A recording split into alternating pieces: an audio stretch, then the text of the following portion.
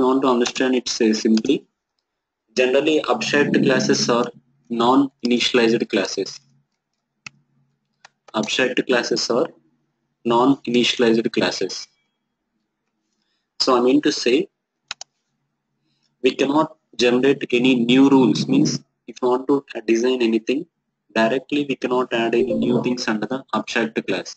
Okay, means new rules we cannot add. New rules we cannot add under abstract class, but we can import the records from external server and we can reuse in the application. Okay, what we can do means we can import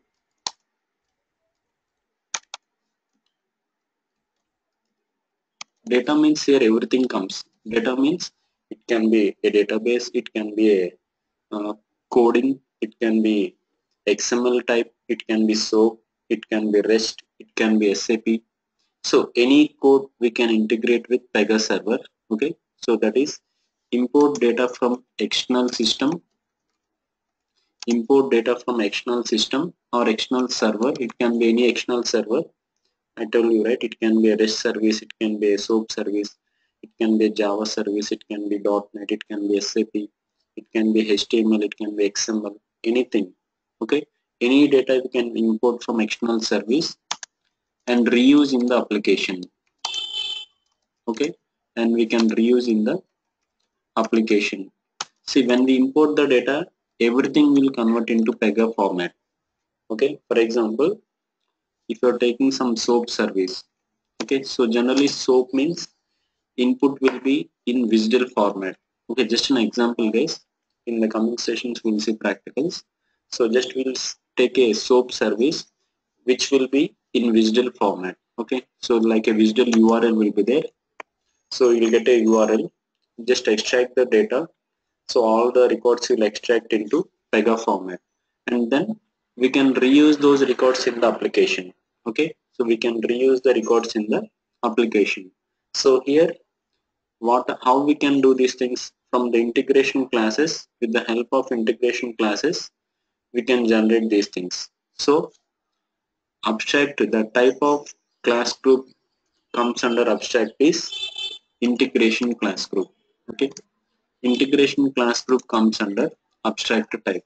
Okay, so automatically when we extract the records, automatically convert into Pega application, then we can reuse those records in the application. So in this way, so integration class group comes under abstract type. And coming to concrete, means new rules we cannot create, but existing records, what are the records we extracted from the server, it's okay, we cannot modify or we cannot update them, but we can reuse in the application. Okay, so that's the reason abstract classes are non-initialized classes. New things we cannot initialize. Okay, but what are the things we imported from the external server, we can reuse in the application.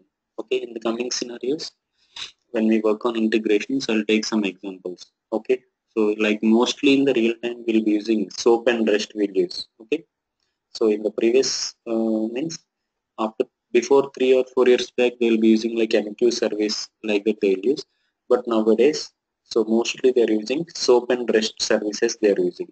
So if you have idea about them, you can work on any integration application also. Okay, no need to have any knowledge on the other things like SOAP or REST. So just basic widgets will be there. For all the mapping and all, Pega contains some internal widgets.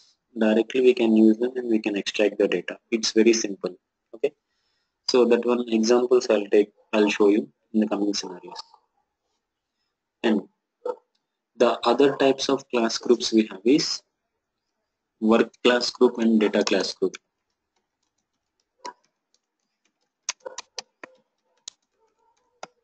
So generally under the work class group we'll be adding all the design. Okay, so regarding the properties, user interface, okay, conditions, business logic, everything. So all the design we'll be doing under the work classes. So all the things are newly added in the work classes. Okay, so these are concrete classes are basically initialized classes.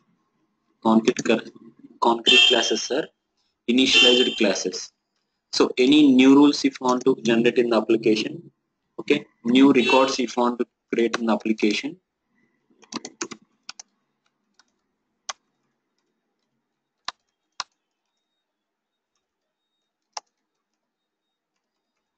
we can add new records in the application under concrete classes.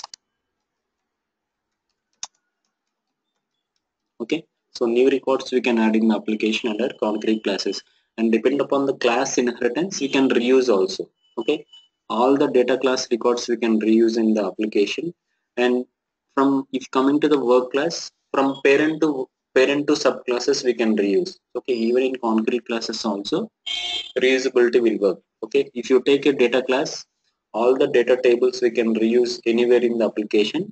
And coming to work classes, so what are work classes here? So all these are work classes. And coming to the reusability here, from parent to subclasses we can reuse. Okay, from parent to subclasses reusability will work, but subclass to subclass reusability will not work. Okay, here you have to note one thing. From Paytm, any records added in the Paytm we can reuse only within the Paytm. Okay, any records you created in the Paytm, okay, we can reuse only under the Paytm class. We cannot reuse in the sample, but anything created in the parent class we can reuse in all the subclasses. Okay, so there is only limitation here. From the parent class we can reuse records in all the subclasses, but subclass to subclass reusability will not work. Okay, except this, in all the cases reusability will work. From data class to work class reusability will work. Okay, integration class to work classes and data classes reusability will work. Okay, and only within the subclasses the reusability will not work. Okay, from parent to work class reusability will be there. Okay, so like this. So any new records if you want to add in the application, we can add in the concrete class. So work and data are categorized as concrete types. Okay, work class group and data class groups comes under concrete type. If you want to check the backend thing, means it is already generated in the application. All the work classes are already generated. And in the coming sessions will be class group is there, but under the class group we have to add the tables, right? Okay, so right now data class group is not a data class. Okay, when you add a table then it is called as a data class.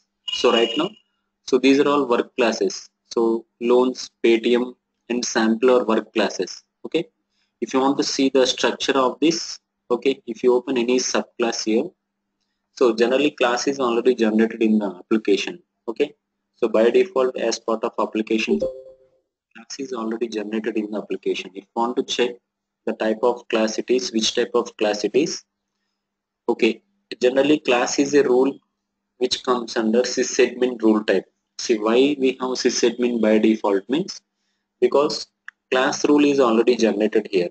Okay, so already generated, right? So we can see the sysadmin rule type, and under that you can see the class type. Okay, so this is the name of our class, work-loans. If you open this one, no need to modify, just if you want to see, you can see the structure of that class. No need to modify anything here, just you can see the structure. So the type of class is concrete. Similarly, if you open the parent class also, you can see the type as concrete.